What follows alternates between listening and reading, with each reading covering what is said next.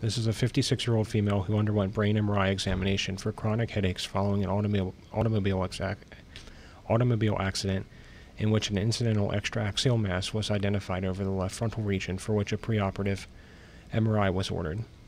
The images demonstrate an extra-axial dural-based T2 FLAIR hyperintense, predominantly solid lesion with a small hemorrhagic component along its posterolateral margin, with more peripheral hemosiderin deposition and lobular T2 FLAIR hyperintense regions which restrict diffusion.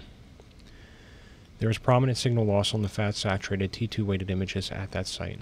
A large dural tail with associated dural thickening is identified on the post-contrast images.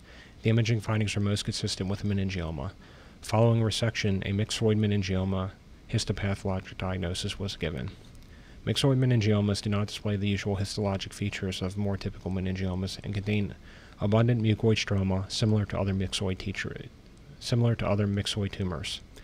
The differential includes other lesions such as schwannomas, fibromyxoma, or fibroxanthoma. Myxoid solitary fibrous tumor of the dura is also included on the differential. Treatment is with primary surgical resection with recurrent rates similar to non-myxoid meningioma subtypes.